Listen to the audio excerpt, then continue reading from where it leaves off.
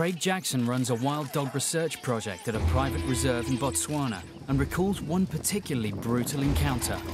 Late one afternoon, I was with the dogs, and towards sunset they became active and went out hunting. And within a few minutes they encountered a hyena that was all on her own. The dogs would just approach her from both sides and snap away. They sort of targeted her hindquarters mostly and drew quite a lot of blood. She would try and back into small bushes in an attempt to cover her rear and then defend herself and snap away at the wild dogs. The dogs would lose interest after a few minutes. As they sort of backed off, she'd try and make a run for it. And as soon as she ran away, the dogs just pursued her immediately and caught up with her very quickly again. Out of desperation, she actually came right under the vehicle. She was under there for probably 20 seconds or so. The dogs just backed off and waited. And then she ran out the other side.